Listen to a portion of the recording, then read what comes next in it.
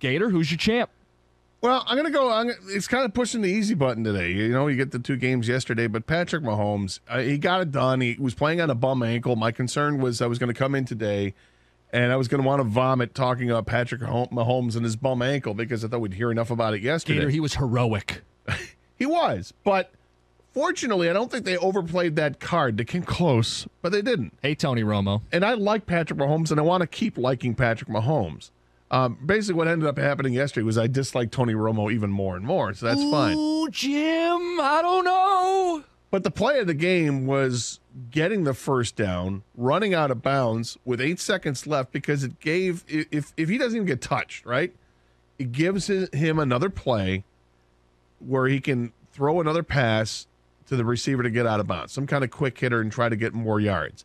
As it was, it would have been like a 60-yard field goal. And you're not going to make the 60-yard field goal. But he got his team in a position where they could have another play. Now, fortunately for him in Kansas City, some moron comes up behind him and pushes him when he's already out of bounds, and it cost him 15 yards and to get the kick to win the game. But Patrick Mahomes is my champ. Over 300 yards passing, 2 touchdowns. He's back in the Super Bowl. No run game. He's down 3 receivers. And gutty when he had to with his legs. We're going to get a lot of football champs. My champ is my alma mater.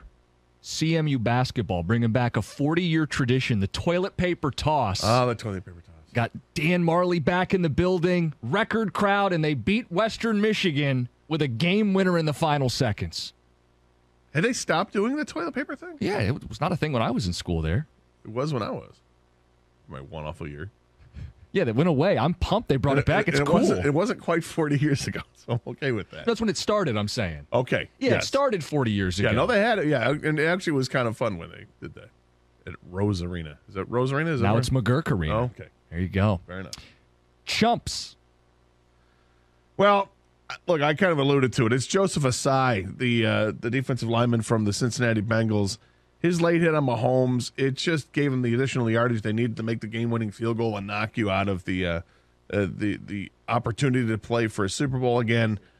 It's so beyond dumb to me. You're chasing a guy out of bounds who's clearly going out of bounds. Why are you trying to push him? Like, you have to have awareness of where you're at, right? I learned that from Ra's al Ghul.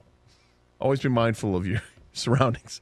And yet, he paid no attention to that. He was just hell-bent on getting at Mahomes. Frustration set in. I don't know, but you pushed him out of bounds. It was blatant, and you deserve to be penalized. You kind of feel for him after the game. I do feel for him, but doesn't mean I'm not going to be critical. He's still the chump. I mean, you can't do it. It's one of the dumbest penalties in the history of football. Yeah. Not only is Mahomes out of bounds, when he makes contact, he's out of bounds. Right. Ended the game effectively. My chump, the Cincinnati Bengals in this whole Burrowhead Stadium bit. Yeah, maybe you shouldn't claim it's your house before you actually do it. And some of that's the mayor of Cincinnati, but Burrowhead Stadium. I thought Travis Kelce had the best response after the game.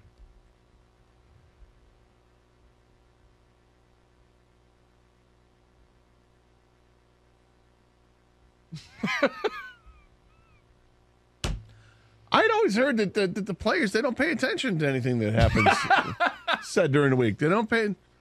Where would they have heard that? Were they paying attention to that? Did it stick with Travis Kelce for a little bit? Was that maybe some kind of chip they cultivated on their shoulder? Did they use that as motivation? Sure did, Gator. Do you think they painted the word Burrowhead in the locker room at Kansas City so that they get them fired up? I think, Jim, the Chiefs use that as motivation. I think you might be right. We're always told that, no, bulletin board material, it's overrated. There is nothing like that. BS. That was the ultimate. Well, because they were thinking about it all the time. They showed, it was one of the Bengals defenders, and I can't remember, was it Hilton? They showed a little box under his name and said he is credited with coming up with coining the term Burrowhead Stadium.